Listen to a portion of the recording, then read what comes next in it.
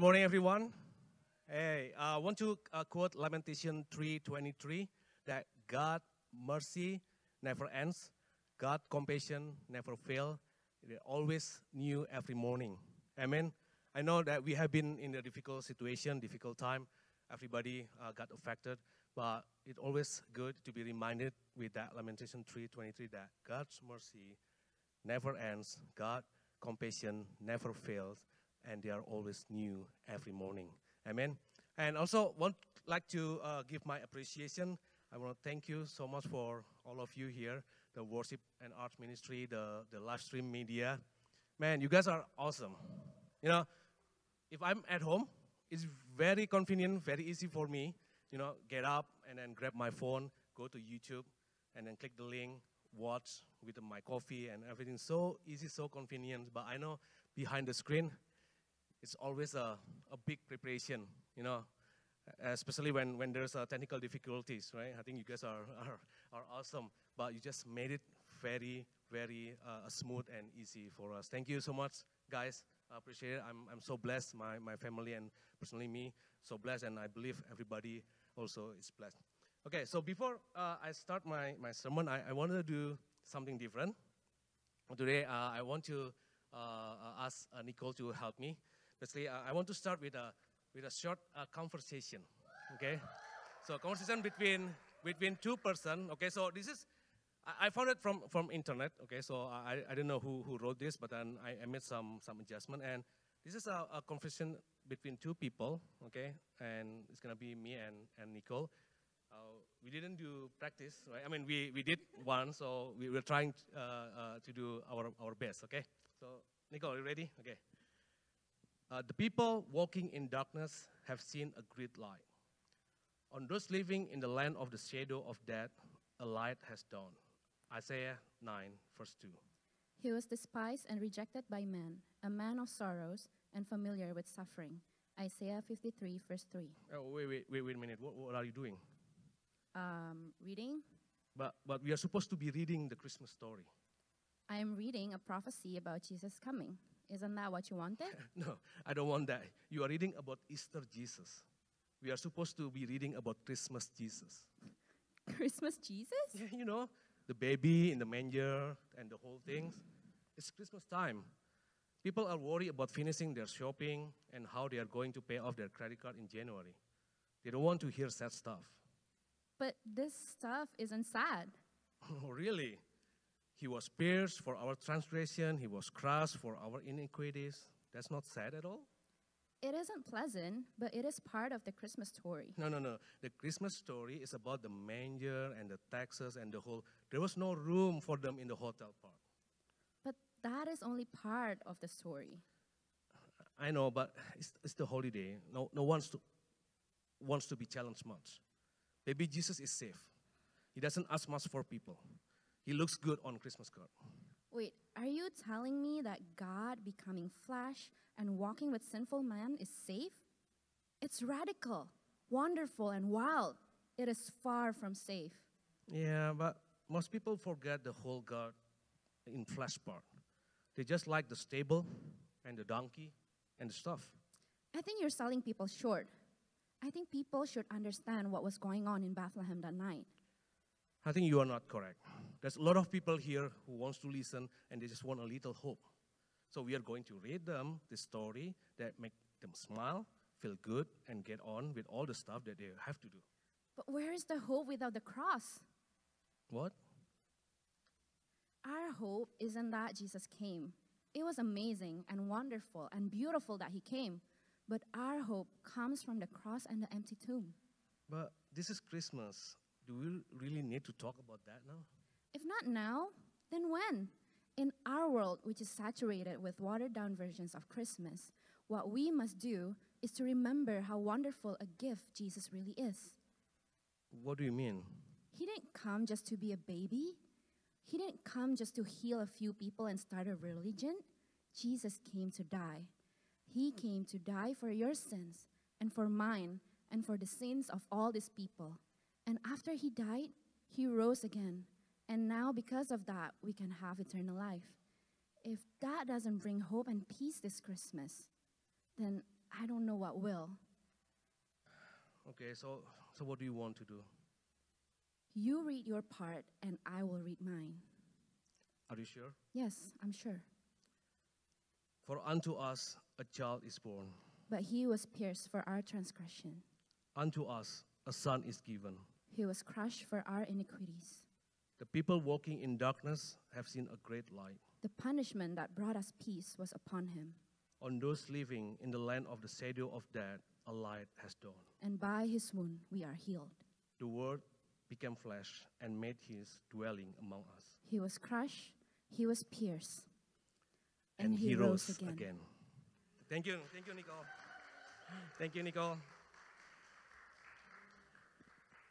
The reason why I started my sermon with that kind of conversation, Christmas Jesus versus Easter Jesus, is based on my personal conversation with several years ago with some people, and few of them are pastors, basically, and we talk about the program in the church, and they believe that we should put more emphasis or priority more on Easter event in opposed to Christmas event, because they believe Christmas has become more secular celebration. Okay, more people celebrate Christmas whether or not they believe in Jesus. Okay, Christmas is just becoming another holiday. Okay, and then Christmas itself is a celebration of a birth of child. Okay, it's very naturally fit for a secular celebration, and the subject matter is very ideal to be the child-centered celebration. Okay, so Christmas is associated with toys, present, gift, candies, all of those stuff who make the children cheer up. But the true story, last week we also learned that Christmas is not just a story about baby who was born in the manger, okay, but it's more than that. I think we sang that song, the second song. That's the whole message of Christmas. So the same Jesus who was born in the manger is the same Jesus who went to the Calvary, died on the cross for our sin, and also the same Jesus who's going to come again as the King. Amen. That's the whole Christmas story. So today, let's read about the birth of Jesus. Okay, from the book of from the Gospel, basically, and there are two Gospel that display the story about Jesus' birth. Okay, one of them is Luke, and the other one is Matthew, and we are going to read from both books. So let's read from Luke chapter 1, verse 26, 33. So Luke Gospel is showing the story from the perspective of Mary, the mother of Jesus, and the book of Matthew is showing from the perspective of Joseph, which is the earthly father of Jesus Christ. So let's read Luke chapter 1, verse 26, 33. Now, in the 6th month of the angel Gabriel was sent from God to a city in Galilee named Nazareth, to a virgin betrothed to a man whose name was Joseph, of the descendant of David, and the virgin name was Mary. And coming in, he said to her, "Greetings, favored one, the Lord is with you." But she was very perplexed at this statement and was pondering what kind of greeting this was. And the angel said to her, "Do not be afraid, Mary, for you have found favor with God. And behold, you will conceive in your womb and give birth to a son, and you shall name him Jesus. He will be great and will be called the Son of the Most High, and the Lord God will give him the throne of his father David, and he will reign over the house of Jacob forever, and his kingdom have no end." Let's open Matthew chapter 1, verse 18 to 23. This is from the perspective of Joseph. Now the birth of Jesus the Messiah was as follows. When his mother Mary had been betrothed to Joseph, before they came together, she was found to be pregnant by the Holy Spirit. And her husband Joseph, since he was a righteous man and did not want to disgrace her, planned to send her away secretly. But when he had thought this over, behold, an angel of the Lord appeared to him in a dream, saying, Joseph, son of David, do not be afraid to take Mary as your wife, for the child who has been conceived in her is of the Holy Spirit. She will give birth to a son, and you shall name him Jesus, for he will save his people from their sins. Now, all this took place so that what was spoken by the Lord through the prophet will be fulfilled. Behold, the virgin will conceive and give birth to a son, and they shall name him Emmanuel, which translated means God with us. So there are differences between the story in Luke and Matthew, and then from the messenger, okay, the angel Gabriel appeared to Mary physically, okay, and the angel of the Lord, it wasn't mentioned the name, I don't know whether Gabriel or another angel, it appeared to Joseph in a dream, okay, so that's the difference. But when I study about this, there's something that it's the same and it's true. Both of them, Joseph and Mary, they were chosen by God without any condition. They didn't do anything to earn that title, the parents, the earthly parents of Jesus Christ. Okay, I know that they were both from the line of Judah, because the prophecy saying that Jesus is coming from the line of Judah, but it is a simply God's favor, God's grace, and God's divine choice. They didn't do anything else. They don't do anything to earn that privilege to be the earthly parents of Jesus Christ. Okay. I would like to read Isaiah chapter 7:14. This is the prophecy that the book of Matthew refers to. Therefore, the Lord himself will give you a sign. Behold, a virgin will be with child and bear a son, and she will call his name Emmanuel. Emmanuel means God with us, or God is with us. It's very interesting because I don't think that I have ever prayed and called Jesus Emmanuel. I don't know, how about you? You know, like usually when I pray, Dear Jesus, I never said, Dear Emmanuel. But here, Emmanuel is a name that was given to Jesus. If you look at Emmanuel with the letter I, start with a letter I, that's from the Hebrew. Emmanuel means with us, and El, God. Okay? If you see, start with a E, letter E, that's a Greek. Okay? Emmanuel. Okay? So the word Emmanuel only happens in or occurs in Scripture 3 times, basically. One in Matthew that we just read, and also 2 times in the book of Isaiah. So the meaning is God with us, or God is with us. Very rare word in the Scripture, but appear in the most crucial point in the Scripture. So when we look at back from the beginning in the Genesis, God is always Emmanuel. God is always wants to be with his creation. I think this is my personal interpretation. The reason why Adam and Eve were put in the garden, the same garden that God always walks, probably every day. Yeah, I don't know.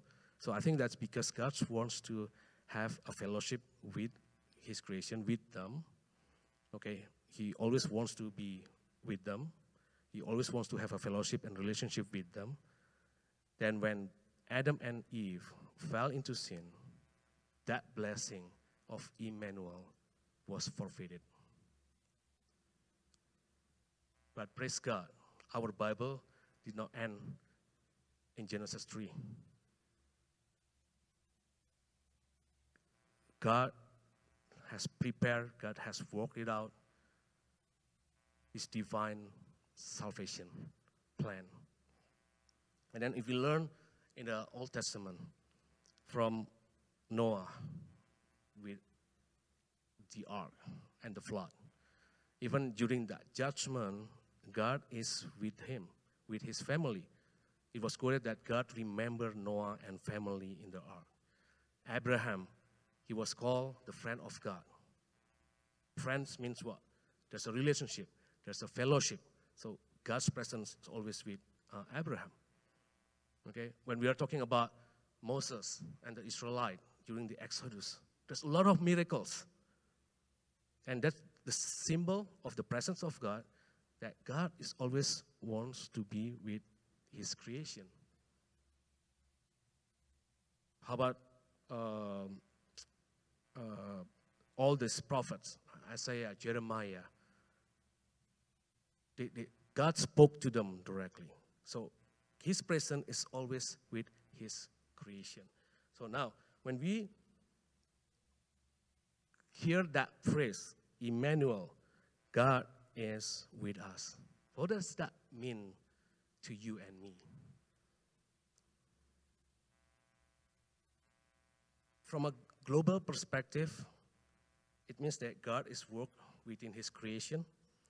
God did not create a universe or this earth and then just leave it to itself. You know, I created once, okay, so whatever happened, just happened. Okay, I don't want to deal anymore. But God created a universe and worked it out, and God is still in control.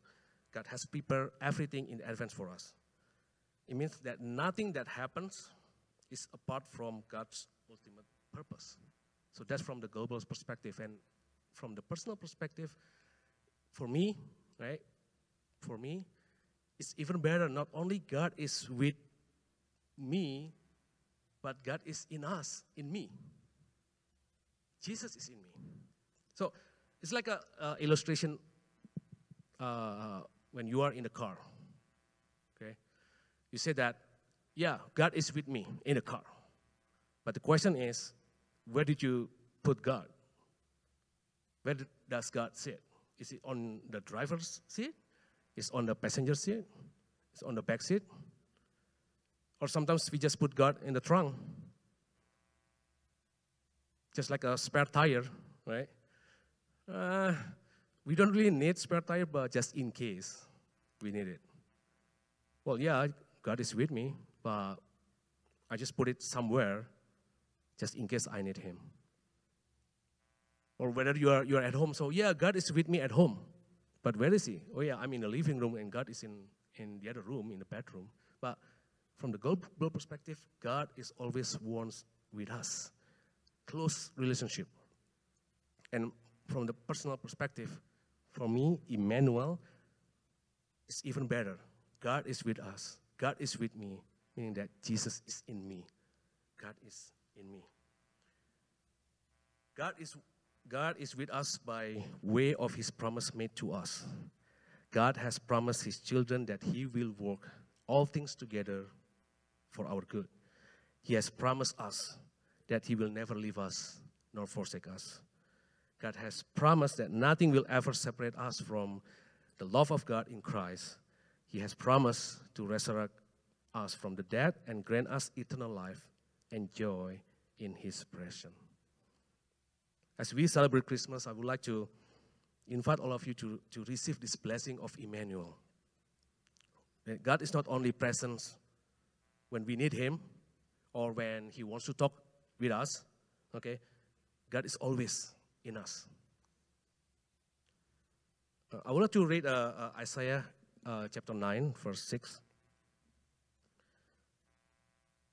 We have been singing this song, and usually this verse comes out only during Christmas time. Isaiah 9, verse 6. For a child will be born to us, a son will be given to us, and the government will rest on his shoulders. And his name will be called Wonderful Counselor, Mighty God, Eternal Father, Prince of Peace. So for a child will be born to us, a son will be given to us.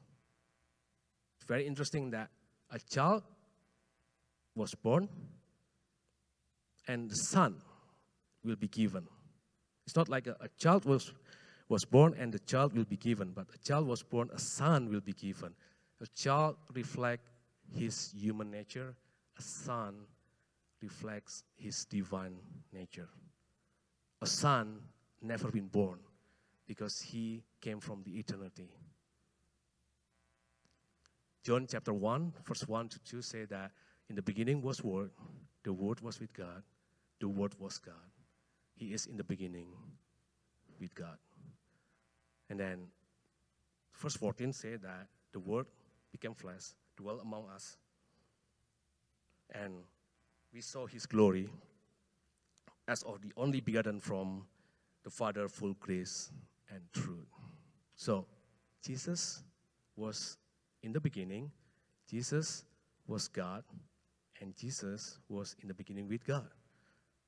So that blessing of Emmanuel, when you think about it, that, oh, God, Emmanuel, God with us, was given to Jesus. He was born as a child, as a human nature, but as a son, he was from the eternity, he was God, is given to us, okay, and he lived in us, and that's, I don't know, I cannot think a better gift than that. How wonderful this blessing of Emmanuel in our life.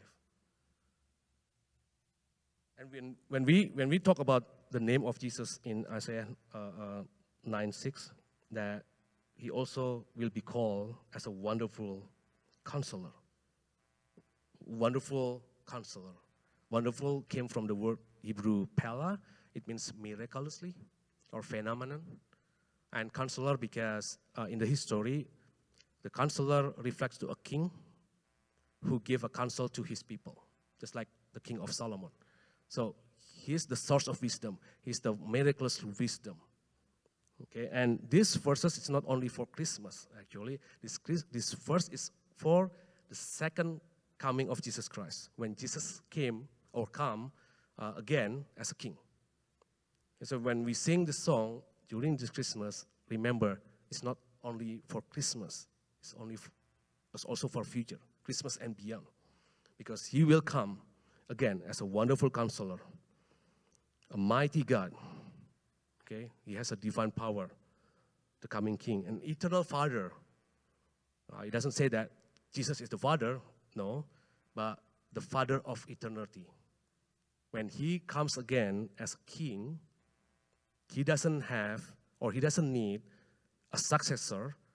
We don't need another king, because when he comes as a king, he will reign forever and ever. So that's it, okay, to the end. Prince of Peace, his government brings divine peace to the earth. Not now, when he comes again. So, as we celebrate Christmas,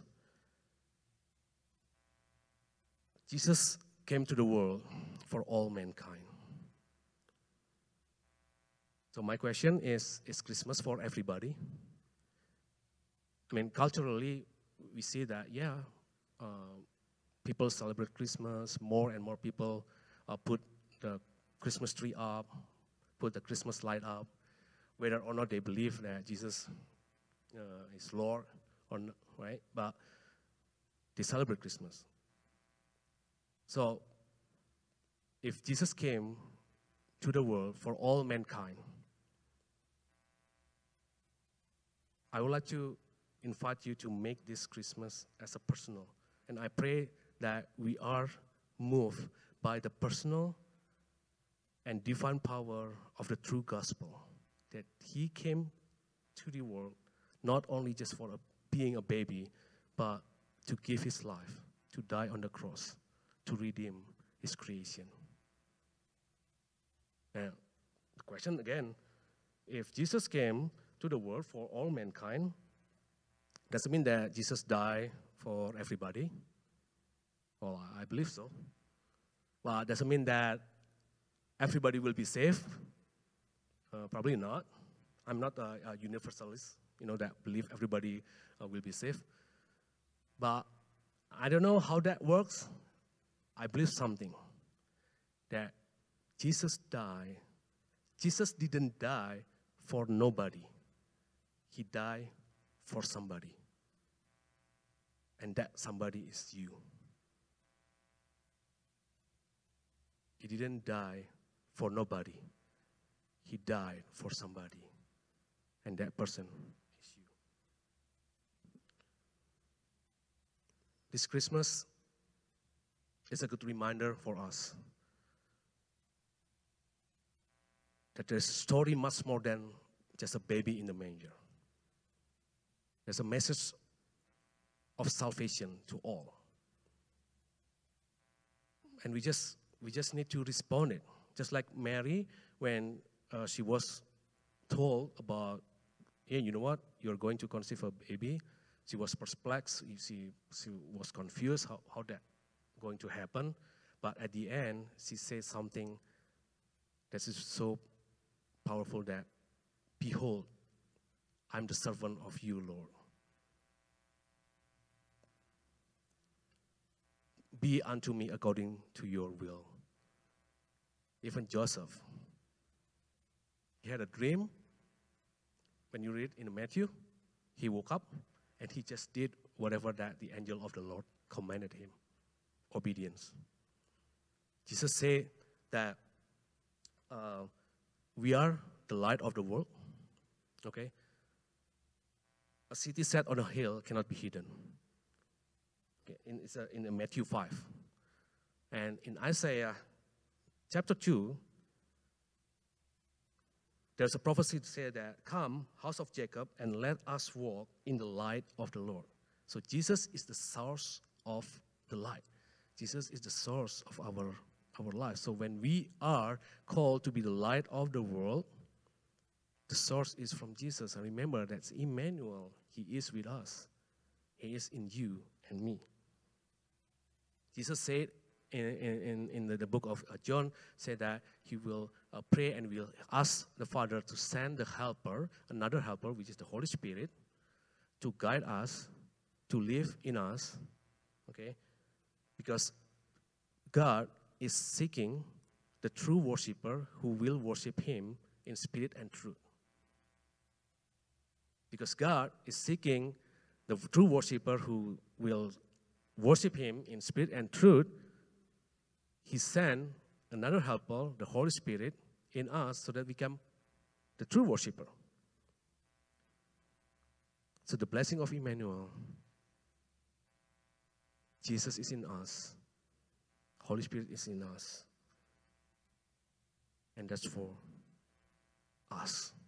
The blessing of Emmanuel is for us.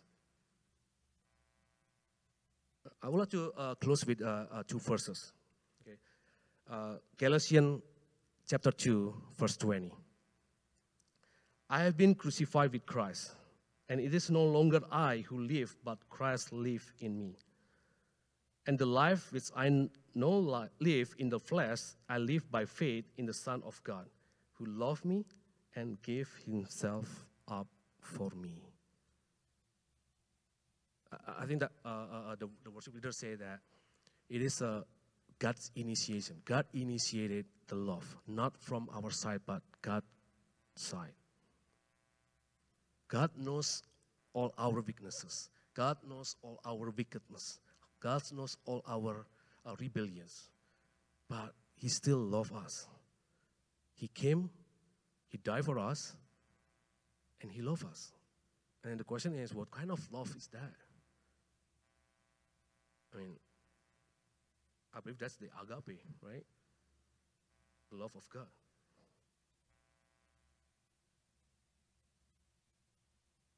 That's the intimate knowledge accompanied by infinite love.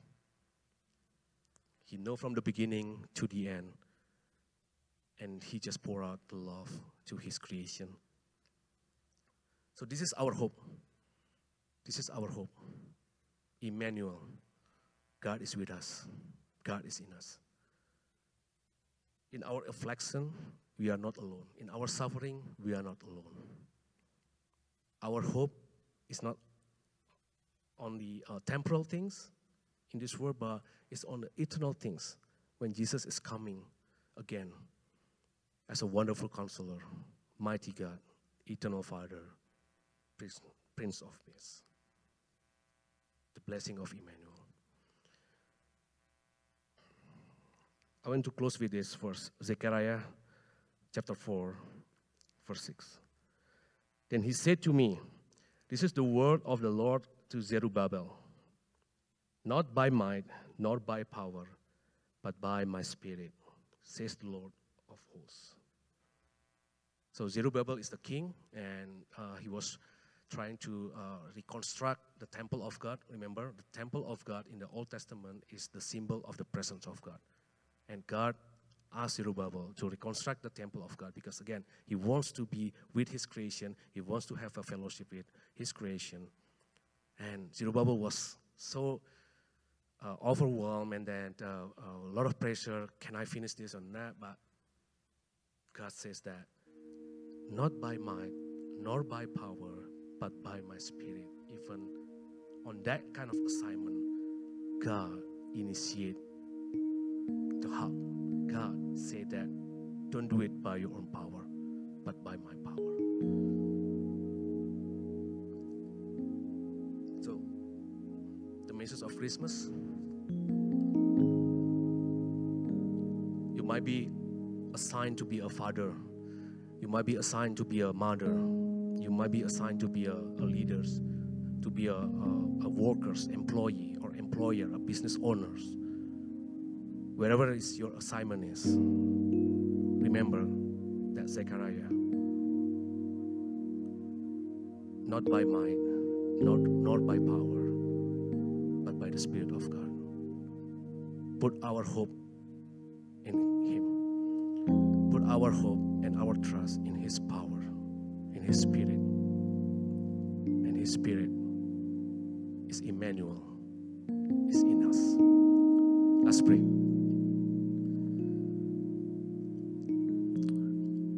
Heavenly Father, we thank you so much, Lord, that even during this pandemic, during this difficult time, we can gather together and we can celebrate a Christmas. We can celebrate the event that has been impactful and powerful to all mankind. The story of your birth, Jesus.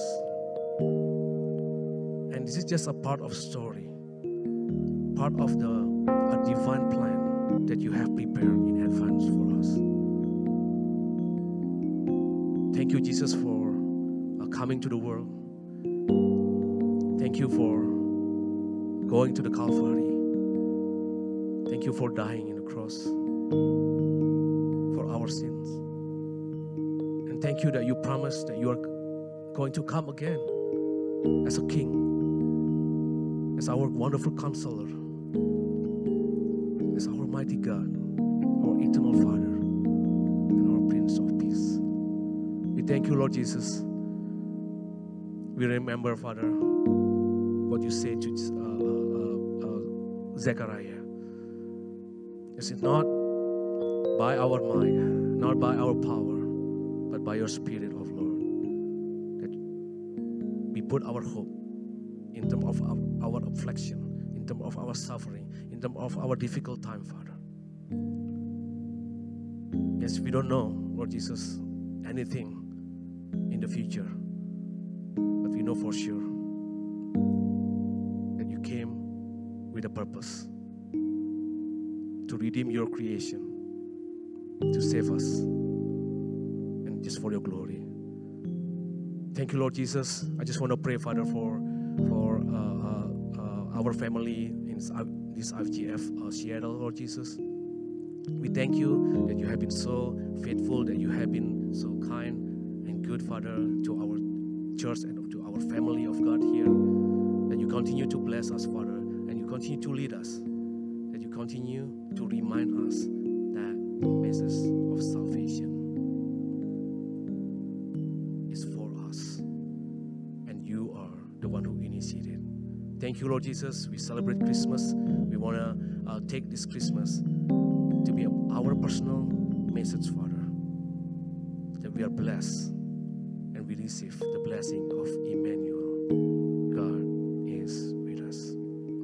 Thank you, Lord Jesus. We give you glory and honor forever and ever. Amen. Amen. Happy Sunday, everyone. God bless you.